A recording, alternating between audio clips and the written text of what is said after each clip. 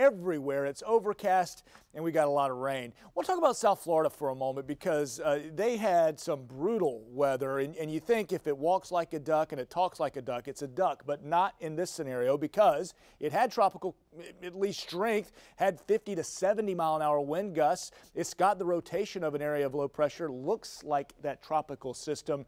However, was not a tropical storm. It's baroclinic, meaning it's forming along a line between two different air masses. So nonetheless, whether it's a tropical system or not, or got a name, look at that spin that went right up the Keys, now spinning still going out in the out islands of the Bahamas towards the Abacos, and Miami got about 7.5 inches of rain in a 24-hour period, the most they've had in a single 24-hour period in the last 11 years. And you think, man, Miami? Yeah, this one system brought them that. It was flooding, power outages, even school cancellations. And for us, we're on the fringes of this system with those waves of rain. We're going to time it out, tell you how long it's going to last, and look ahead to the weekend coming up.